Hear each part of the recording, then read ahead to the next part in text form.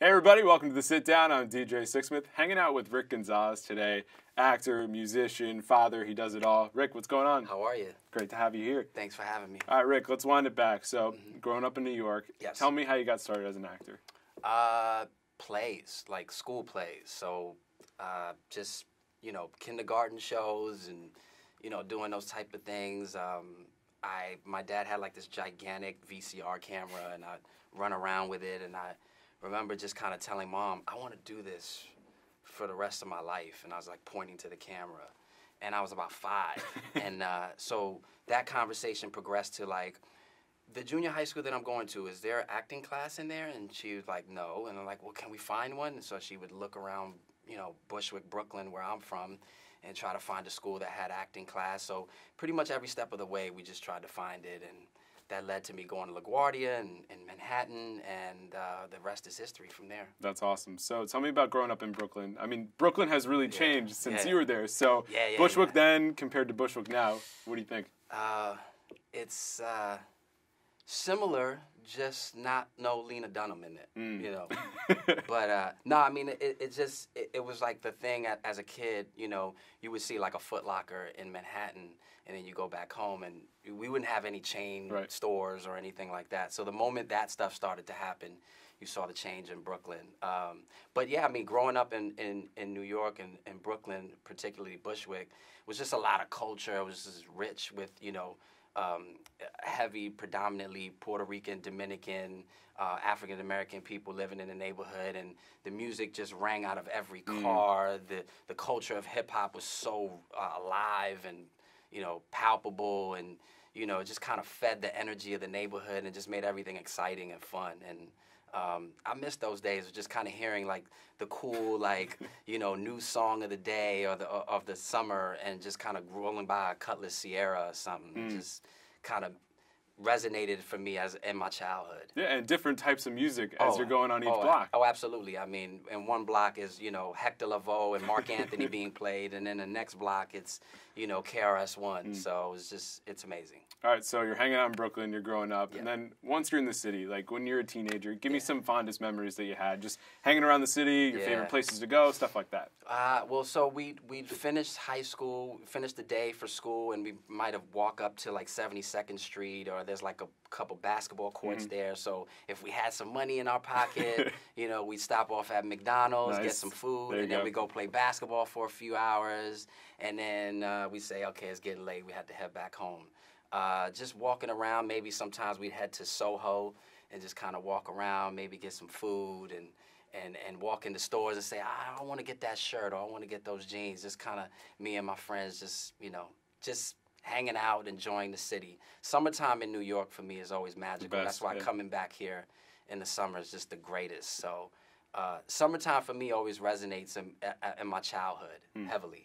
I like it. So, hoop's obviously a big part of your story. Yeah. Who were your guys growing up? Who were your teams that you just love to watch? Well, I was a huge Knicks fan, but I divorced the Knicks. Oh, you officially divorced the Knicks. I'm still on the train. I haven't officially divorced them. I divorced them, but we still talk from time to time. Okay. It's a relationship that I still check in on them, and, see how they're doing. And there may be a day where, we might get married again. Who knows, But right now, I divorced them in '94.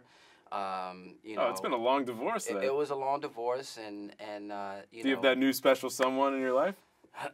Well, Los Angeles is, the Lakers have kind of taken my heart. They found their way into my heart, and so I spend time with them a lot. But, as a kid, I could not be a fan of the Knicks. I mean, them going up against, Michael Jordan and the Bulls, and it was very tumultuous as a kid to see Reggie Miller score 9 points in like can't even imagine 7 seconds or something ridiculous, and so that kind of scarred me and hurt me. So, but I do check in, and every once in a while. Every once in a while, I just kind of see like what's going on. So, just know that I still have a place in my heart. So Lakers have the heart now, but a little tiny piece for the Knicks. Yeah. So let's talk about your career. So tell me those first moments when you're an actor, you're a working actor, and then you get that big jump. What was the first project, first movie that really set things over for you? I think for me it was a film called The Rookie with Dennis Quaid. Yep, great movie. It was a Disney film. It was kind of like my first foray into auditioning for a studio film, you know, a film that was a big budget. And I distinctly remember the director, John Lee Hancock, saying, you know what, Rick, I want to make sure that everyone remembers you in this film, you know, and it was like the dedication and the connection that the cast had in terms of making something special, you know, and fun. Because I think we all kind of genuinely cared about the movie. We cared about, you know, the real person who we right, told true story. The true story about the guy, and he was a really awesome guy, and Dennis was so sweet. And I think as a cast, we just kind of like, me and the guys, Jay Hernandez, Chad Lindbergh, and Angelo Spazzeri, who passed away, may he rest in peace. We just had such a great energy working on that film, and I think that kind of like gave me the launch pad to kind of move forward. So what was the training like? How much baseball had you had in your life prior to that? Well, I did play a lot of baseball as a kid. I played a lot of Little League. I played some in high school. Were you good? I was pretty decent. Yeah? I was pretty you decent. You could rake a little bit? I was pretty decent. I was utility guy, so I was used for right field, second base. I was a bad catcher briefly in high school. A little bit of everything. A little bit of everything. So, yeah, I had the skill set. So it definitely helped when I auditioned for the film, because I remember one day we had to. They took us out to a baseball field, and they just had all the actors kind of like hit the baseball, throw some pitches, you know, show their skill set basically. And I was like, I know I'm going to be the best one out of all of them. And I knew that they needed a pitcher, and I'm like, I can't throw hard, but my mechanics are better than anyone here. You had the skill. You had the experience. I had the experience, so I knew it was a lock once I got to that level. So you mentioned working with Dennis Quaid. Yeah, he's a sweet dude. So you're a young guy in the industry at this point. What did you learn from him in terms of work ethic, coming to the set every day, you know, stuff like that? Yeah. I learned that, you know, it's about professionalism. You know, I think he set the tone for professionalism and what I saw in someone who we call the number one on the set, you know, and, you know, very kind, wasn't standoffish, was very welcoming, but at the same time was professional, and just had a sweet energy, you know, and I think that kind of let me know, you know, that energy kind of feeds everyone else. You know, it's a very tone. It absolutely sets the tone, and I think what most people don't know about film sets is, you know, the number one on the show or the film has that power to kind of, you know, shift the energy. And when that person's kind of toxic, it can change the energy of the show. It can hurt it or help it.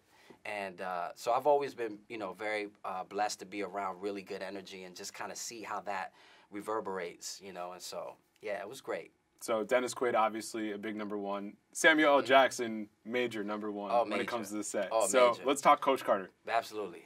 Coach Carter, obviously cult hit. Yeah. And you played Timo Cruz. Yeah. And, you know, I'm sure you've talked about it a lot. But just reflecting on that experience, how cool was it for you to play that role, to work with Samuel L. Jackson, and to bring hoops back into your life a little bit? Yeah.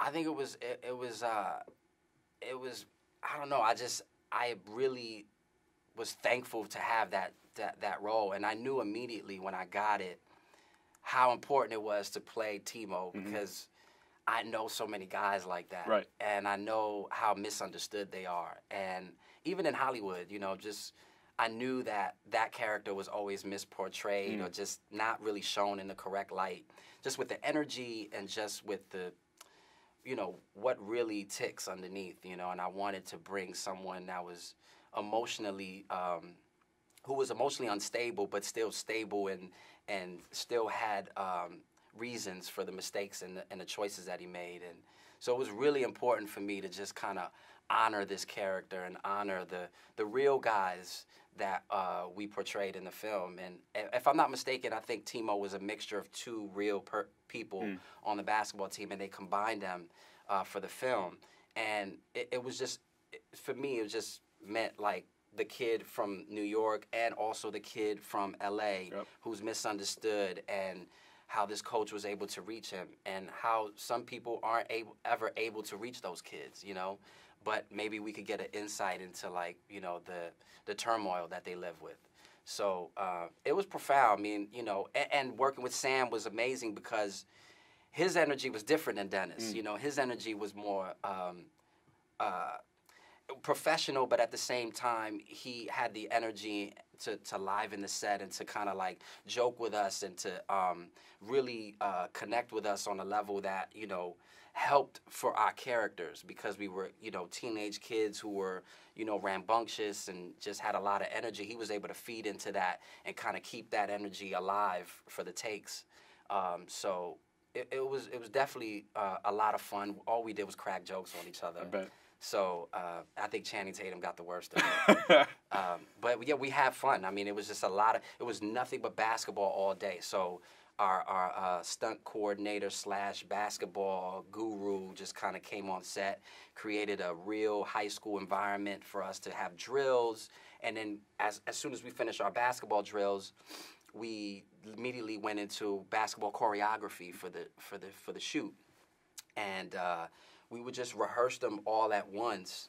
And, you know, and what was interesting was we wanted to make sure that each time you saw us play basketball, you saw us perform, that we weren't cutting away to the shot of the basket going in. So which happens so often in absolutely, some of these films. But only because you're on a time, you know, so you can't waste time, you know, at missing the shot. No, you can't miss 8 in a row and exactly. Just be like, can we hurry this up a little bit? Exactly. But we didn't waste time. No, you know, can't be doing that. We were making our shots. Definitely, there you go. You had the skills we back from New York. So Cruz was a really complicated character. Someone extremely talented. Yeah. You know, confrontational at times, like you said, emotionally unstable. How did you prepare yourself for that role? And like you said, you knew some guys like that, but so many different layers to a character like that as the movie goes on. Yeah. Well, I think it helped me to know, you know, a lot of those guys. So it informed me on like just the little nuances of like where their flashes of anger would show up and why it would show up. Getting to know Timo and placing his ability on what he cared about the most, which was his cousin, who really represented his father figure because he didn't really have it in his life. And here comes Coach Carter, who says, that's not really a father figure, because at the end of the day, I wouldn't want you to throw your life away that way. So it was important for me to identify the mistakes that he's making in his life and kind of see how to really portray that in a real light in terms of why he's making those decisions. And so that was kind of like the preparation for me in terms of just locking that in. I think that the part that really helped me was knowing these guys, growing up with them and seeing what made them tick and knowing it. It was already informed inside of me, so that really helped. Yeah, it wasn't foreign, which is really important. Absolutely, so, yeah. When you think about Coach Carter all these years later, lasting impact of the movie, you know, what do you think was the most profound impact of the movie? Whether it's Sam's character as Coach Carter, whether it's the team coming together, the adversity off the court, what sticks out to you the most all these years later? I think for me is the characters we portrayed. I think that's what reverberated with people or connected with them, because I've had countless people come up to me from different walks of life and say how profound Timo was to them, especially because he had this huge arc where he's on the team, leaves the team, loses his cousin, and then decides to come back on the team, only to realize that, yeah, you're right. I need to get to college. Yeah. And so that huge arc and him saying the Marianne Williamson speech kind of like informed this full circle that he makes. And I think that, to me, kind of encompasses, like, I feel like what really landed with people the most is seeing a kid who was lost and kind of saying, I think I get it now, you know? I think I get that I don't really want to see myself succeed, you know? I think I'm comfortable in this space. And so, yeah, I mean, I've had so many people from all walks of life, people who left jail or, you know, people who are, you know, real estate investors and stuff who would just say, you know, just that energy, just from opposite spectrums, just say that really resonated with me. And I'm just thankful for that. Yeah, no question about it. I mean, there was a relentlessness about his nature, and he just never gave up, no matter what was going on, in basketball or in life. So Coach Carter hit on a number of different levels with people. Old School hits in an entirely different way with people. 15 years since Old School. Pretty crazy to think. I mean, time flies. Don't make me feel old. I'm not going to do that. So how did you initially get the interest in a movie like that? And then once you're on the set, did you realize this would be as freakishly crazy as you thought it would? I didn't realize it would be. I think Will had already done Night at the Roxbury. Right. So that didn't really kick off the way Old School did, you know. So I think we all didn't really realize, you know, and the genius of Todd Phillips we didn't know yet, you know. That was his first foray, and then after that, obviously, he did The Hangovers. But I think we were all just kind of like, each day it progressed, like Will was in such a magical zone. I mean, when is he not, right? I mean, but at his purest in a movie like that. I mean, I tell you, I had a front row seat to like comedic timing and genius level of just improvisation. It was just, you know, it was a complete like acting comedy class for me, you know, and I just sit there and just watch him take after take find something new to bring to the scene. And I'll admit that comedy was actually kind of my strong point, but then seeing what he did just kind of like informed another level that I'm like, wow, I never really tapped into that. My comedy was always physical, but he was able to find an awkward moment of timing in his comedy that I would just come up to him on set and just say, how do you do it? Like, where's it, you know? And he's like, let's just do it. So the pledge scene is obviously one of the most memorable. You're a part of that. How in the world did you film that? Oh, man. Which pledge scene do you mean? Well, the pledge scene with the brick. To put it bluntly right there. So we're in UCLA. It's cold outside. I would reckon it's like 1 a.m. We're drop trowel. And standing next, I forget who's next to me, but I think Joseph, who plays Blue, is not too far from me on the thing. And all I can remember that day was just how he was such a pro. Meanwhile, we were all wussies just complaining how cold it was and can you get us some hot chocolate and give me a coat. And Joseph was just standing there just like, just hanging out. Let's do this. Let's do it. Let's shoot it. And I'm like, can we get Joseph a coat? Your man's like, you know. The old man is freezing over there. Freezing. He doesn't want to complain, so we're trying to stick up for him. And, yeah, you know, it was cool. It was just a lot of fun.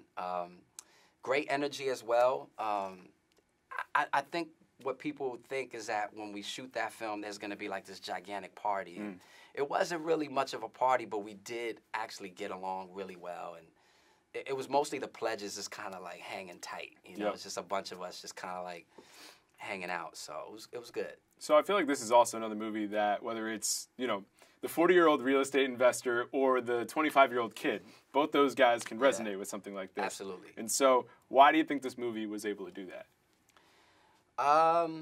I mean, I think, you know, if we think of films like Animal House, you know,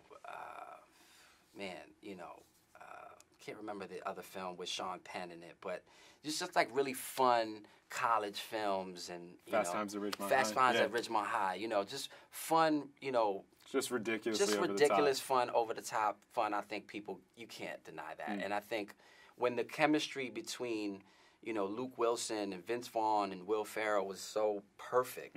You know, I think Luke was such a perfect straight guy, you know, to have Vince Vaughn, who can equally amazing in his improvisation of comedy, because he would like just ramble an entire monologue of funny just off the head, you know, and then Will would just kind of say one awkward thing to interject. It was just perfect. And I think chemistry at the end of the day is what made that film so great, you know. Obviously, those outlandish things.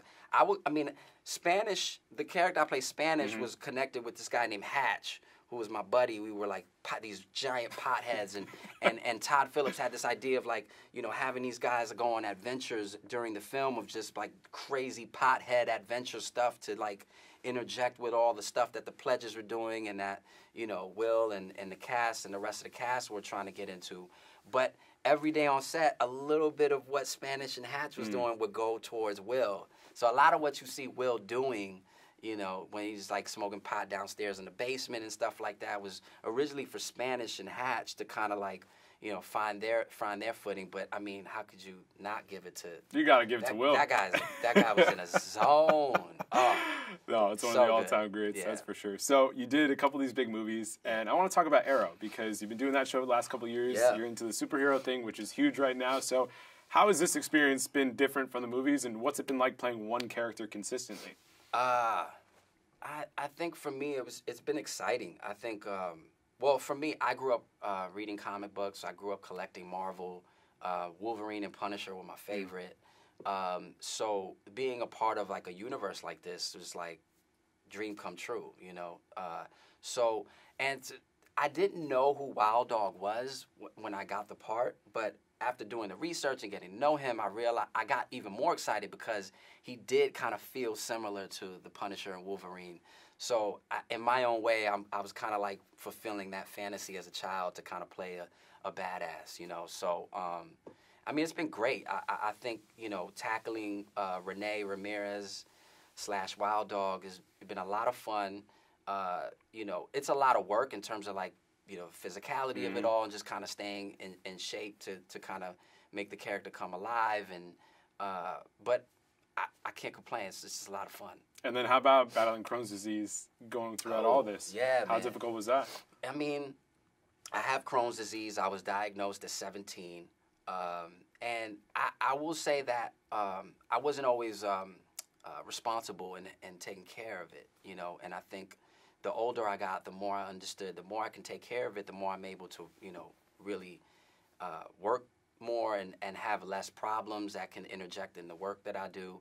And I realized, you know, and medicine has gotten better for it, and I've been able to kind of like manage it and control it.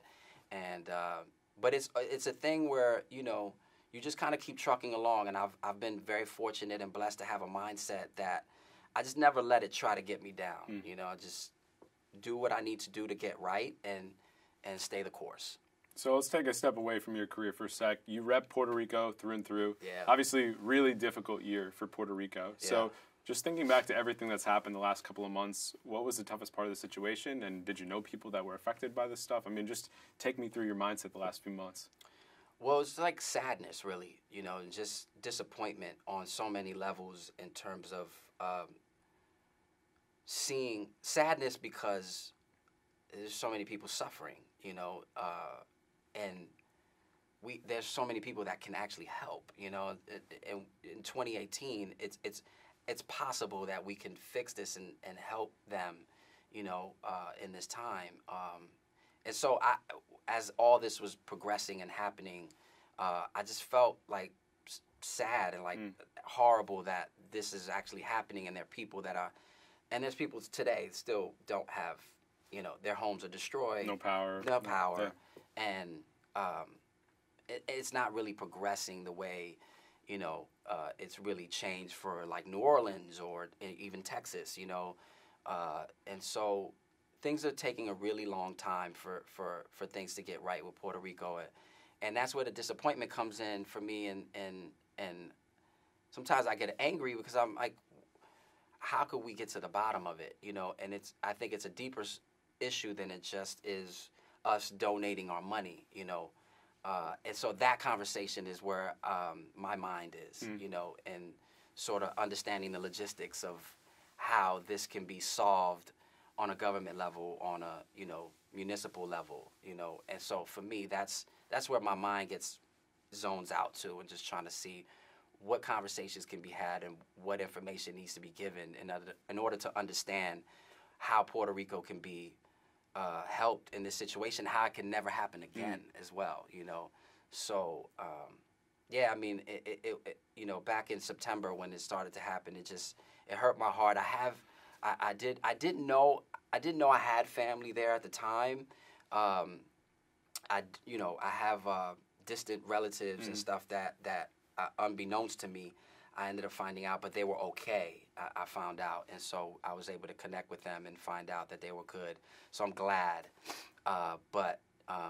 Yeah, I mean, it's impossible to not be affected by it, and I'm glad to see that there were so many people that cared and came together in terms of this situation and did whatever possible. And even if it was just like a tweet or an Instagram post to just kind of give people, you know, the traction so they can see it, you know, I think that was important, and I was glad for that. Yeah, and it's not just a short-term thought, it's the long-term. And anytime there is a natural disaster or a tragedy, we're so focused on the things that we could do right now. But like you said, there's just much more to this equation, and I think it's awesome that you're thinking like that, and you're that type of person that can bridge the gap in terms of bringing government and people together. I think so. I think it's time. I think 2018, I think we've definitely seen the change and just how society now is so much more pressed on the issues and cares about the issues, you know. When I see someone like Emma Gonzalez talk, you know, I get emotional when I see her talk because she represents the young people now who a lot of people before thought young people didn't care about, you know, the real issues or that didn't were have happening. the depth of thought. Exactly, exactly. And I think she just kind of represents, like, no, you're wrong. Like, they do care, and they can do a lot, you know. No question about it. No, it's been incredible to see the changes between student activists, people stepping up for Puerto Rico, the Me Too movement. I mean, there's been a lot of really great things to happen in the past year. So, Rick, before we get you out of here, you've done a lot of awesome things in your career. You were even Jesus in a Lady Gaga music video. Can we just mention that for a second? We can't let you get out of here without that. I mean, how did that happen? Oh, randomly. I got a call, and they said, Gaga wants you to play Jesus in the video. And you're thinking, like, really? Okay. Which Gaga are we talking about here? And she's like, she wants you to kiss someone. She wants you to, you know. I'm like, oh, I'm gonna kiss Gaga, and it was like, no, you're gonna kiss a guy, and I'm like, so I'm Jesus kissing a guy. Explain that, you know. And then they break down, obviously, like, you know, with me kissing Judas. And I'm like, that'd be interesting. And then when I found out it was Norman Reedus, I was like, I love Walking Dead. Yeah, I love to work with him. So, yeah, it was great. Hey.